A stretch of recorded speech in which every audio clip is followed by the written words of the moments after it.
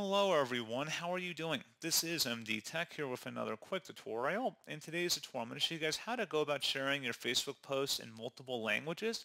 So you want to turn that feature on or off. In today's tutorial, I'm going to show you guys how to do it. And without further ado, let's go ahead and jump right into it. So all you have to do is open up the Facebook app and select your profile icon in the top right. And then go and select Settings and Privacy. Underneath Menu, select the Settings button.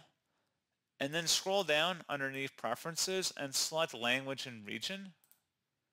Where it says share your posts in multiple languages, right now it's turned off. If you click inside of here, you can go ahead and actually turn it on, and then you would select Save.